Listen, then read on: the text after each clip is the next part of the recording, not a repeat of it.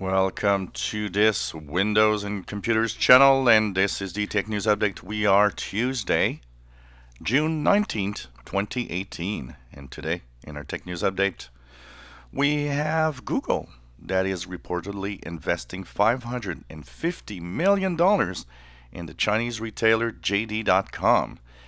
The effort behind this is to try to get more of the Asian market, even though we're not sure how it's going to be done. It seems that Google thinks that this is one of the ways that maybe it can reach more of that big market.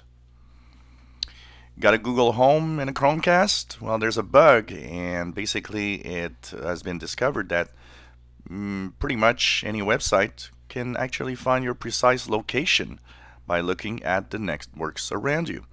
Technically, when you use these devices, it should kind of pinpoint what city you live in, but not necessarily the exact location you are. Google says a fix is on the way and will be available by next month. If you use MDOs, which is a popular Android emulator for PC, there's a report that it might be injecting malware into the host PC that does crypto mining. Now, officially, the report has been denied. They say no, that's not happening. But there's quite a lot of information that seems to point otherwise. So this is kind of an interesting aspect of what's happening here. So is it safe or unsafe to use MDOs? Question is still not answered. You will now be able to use Android messages from your web browser to actually access your phone from anywhere and send and receive text messages. Now, I have to try that today, so of course I'll try to post a little demonstration video of what is possible with this and how it works. The World Health Organization has finally added gaming disorder as a mental illness.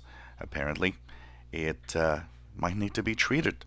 So, we know how pretty much everybody that has a lot of friends probably knows somebody that's like really darn addicted to gaming.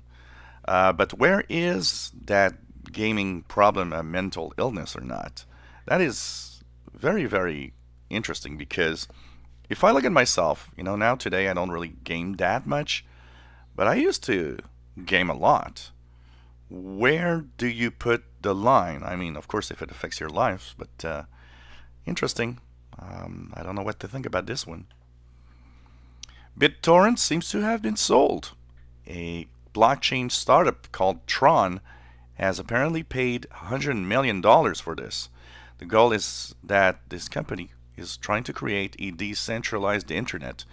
It's unsure what exactly the future of the platform will be, but apparently it's trying to push the platform into some form of crypto mining. Facebook Messenger. If you're on Facebook, and especially on the, well, even on the PC side, but if you're on your smartphone, you probably regularly are annoyed at those auto-playing videos with ads in them, and of course, whatever. Well, you're going to be even more annoyed. Facebook Messenger is now going to have auto-playing ads. So let's get even more annoyed together. Scared of ransomware? Well, a study says don't want to pay the bad guys, you're scared of ransomware. What if something happens?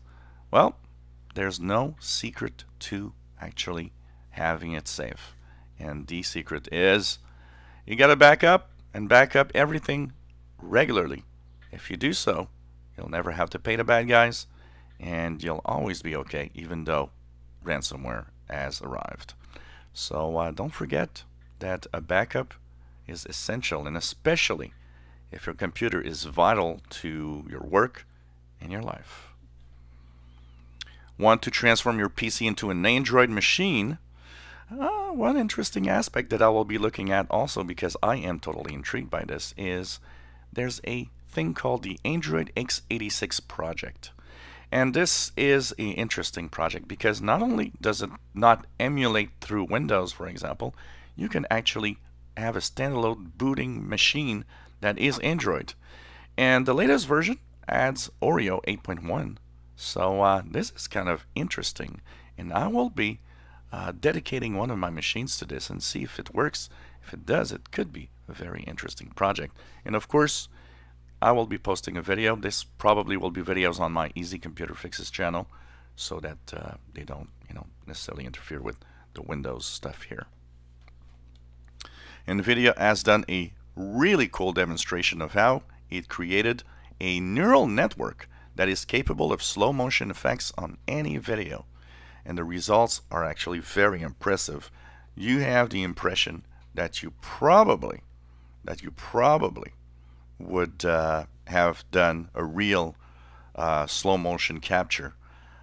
Really cool effects here, and shows how the artificial intelligence using Nvidia's ion graphics adapters is just truly amazing. And this was the Tech News Update for Tuesday, June 19th, 2018. You enjoy our videos, please subscribe, give us thumbs up. Thank you for watching.